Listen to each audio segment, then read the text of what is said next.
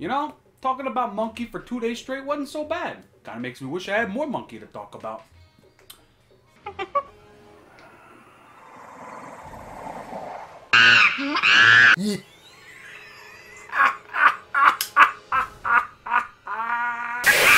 ShinRobjira. Nice and easy now. Ah, my very first flocked Funko. Let's take a closer look now, shall we? Yeah, I really don't much care if my exclusives have been out of the box, and most of them are going to stay out of the box, but since this is of a flocked material, I don't know if I want to keep this thing out of the box or not. So the reason why the box is going to stay intact, sorry, no major destruction this time, is because I would like to keep this thing nice and fresh. Oh yeah, and before I forget, this is the Books A Million exclusive Kong with Battle Axe flocked version, although you probably already knew that. And there will be really no new or different indicators on the box other than the 2 stickers. That being said, flocked Battle Axe Kong is pretty much the exact same thing as standard Battle Axe Kong. It's just going to lack on the major color differences when it comes to the fur. And as you can see right here, the beard is not of a different color. In fact, I'd even say the detail took a bit of a nosedive. See what I'm saying? Look at the wrinkles and all of the crevasses here on Kong's face. Now look at the standardized vinyl version. It just looks a lot better on the standard one. And plus, I really don't know how I feel about how this looks. I mean, at this point, you probably shouldn't have even molded the scars. You probably should have just left them or something, because this just looks a little on the, I don't know, cheapy arts and crafts looking type thing, because that doesn't match up with the scars at all. That doesn't really look all that great. I mean, the rest of the skin and everything looks pretty dang cool, but this just looks kind of bad. But then you have something like Kong's ears sticking out of the flocked material, and it just looks great. It looks great on both sides, honestly, and the way that Kong's ears are cut really makes it look like they're sticking out of honest fur. And I will give Funko this, the fact that so much of the Kong fur has been translated into this flocked material and is actually visible is really, really cool. So I really have to give them that. And even though the chest area doesn't look all that great, the flocked material surrounding that of the fist and the feet and even the face looks really, really cool. And just overall, not too much has changed and everything looks perfectly fine. Although I will say there are definitely some differences when it comes to Kong's battle axe. It doesn't have that weird finish color on it, and it looks more like skin now than it did beforehand. Let me just put these down. The battle axe still be looking like a Pop-Tart, but I do prefer the thinner lines over the thicker lines. This just looks a lot better. I don't know, even from far away, I just like the way this looks more. It looks more concentrated and less...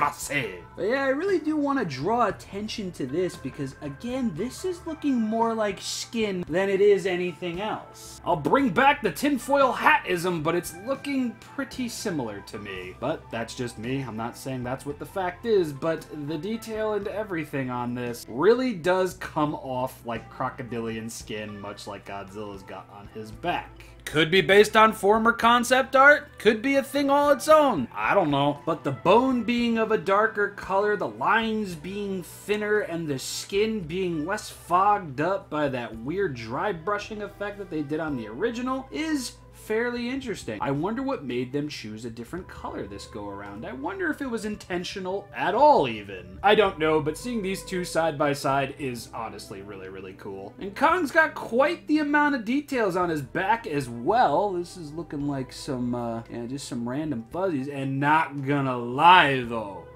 hey yo, Kong got the MONKE cheek, double cheeked up on a flocking Friday, no less. Look at that. That is beautiful. To think, it took Kong being made of a flocked material to finally gain back some premium cheekage. And there's definition there too, dude. Like, it's not just a side thing. Like, he's got more cheek. I don't care what anybody says. But other than that, the flocked material is nice. It's nice to see all the different Funko details really coming back in full on this thing. And I really can't think of much else to honestly talk about aside from this guy's head can actually turn and it will stay in whatever position, while this guy's head won't.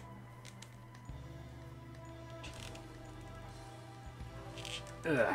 That still makes me feel off. Maybe it's the flocked material. Maybe it's just the fact that Funko decided to give this one head articulation. Maybe mine's just screwed up. I don't know.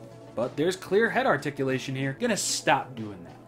I think I've pretty much made it clear that I'm really not a Funko collector. I'm really just buying these because who knows when Funko will be able to do this again, and who knows if we'll even get anything major like this ever again. It's great to see Funko going all out for Godzilla vs. Kong because they very much stepped up their game with both Kong and Godzilla from their original counterparts, and this being my first ever flocked Funko, I'm impressed. The fact that so many of the details were able to be carried over and such is interesting. The only part that I really have issue with is just the scars. I really feel like they could have left that alone, but I'm gonna be keeping this thing in his box, so I don't know how much I'm actually really going to be noticing that at all. It just comes off a little arts and craftsy and kind of cheapish. But seeing him with this Funko Brethren and other assorted figures I'm sure that I'm going to be taking pictures of, this is a cool little release. I don't know why he lacks a little bit on the detail there, but the fact that so much of the detail comes through on that flocked material impresses me. When it comes to detail, Flocked Kong did take a bit of a hit, but the fact that so much of the fur detail came through in this flocked material, as I'm saying for the 18 millionth time in this video, is extremely impressive. So, detail, full star. Paint-wise, nothing much has really changed. In fact, there's a lot less paint this go around, but the alternate paint and detail job for the axe over here is really, really nice, and I actually prefer this axe over the standardized axe, so I'll give paint a full star as well.